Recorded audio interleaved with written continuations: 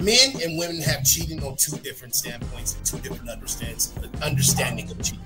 First of all, women came from a background and history of not being able to cheat. Hey, check this out. Bullshit. Facts, women been cheating from day one, nigga, just like men.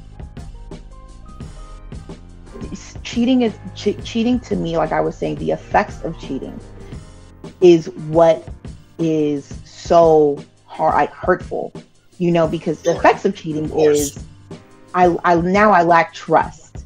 Now I lack faith in another individual. Now I blah blah blah. I'm insecure. Whatever the hell I feel from your cheating, because you can't make me feel anything. But whatever I feel from the cheating, that's the heavy part of cheating. So you're going out and so if it's an ugly chick, you wouldn't worry about it. No, if she's ugly, if she looks better than me, if I don't give a shit, if you're cheating, it's cheating. Cheating for me would be considered toxic, maybe. I mean, yeah, it would be considered. I'm not coming back. No, it is. I'm not coming back from cheating. I can love you. I can forgive you. It may. Cheating to her is fentanyl. You ever had that fentanyl? Nope, not me. Yeah. No, thank you. Let's go ahead to the comments. Are they coming for me? Or are they coming for? Miss Chris again. People throw around the word toxic. Exactly. People throw around the word communicate. Exactly. They say they know how to communicate, but really don't. When they meet somebody they know that knows how to communicate. See, I think the thing about it is a lot of people know how to communicate. People don't know how to communicate effectively.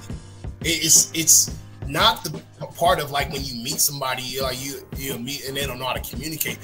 There's really some people that just shut down and don't talk to you at all. Then it takes one person, then you need a mediator, then you need a judge, and then you need these people. Hey, my sister said, oh, my brother said, because one of you guys, or if not both, are not communicating effectively. So there is that type of people, Ms. Chris, and I totally understand what you're trying to get to. But what if both parties know how to communicate, but neither party is communicating effectively?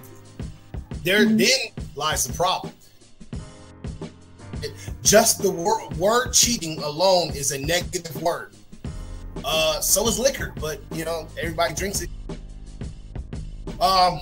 Jazz Salguero, D, you are so correct.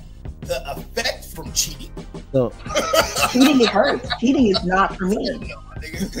Men and women have cheating on two different standpoints and two different understanding of cheating.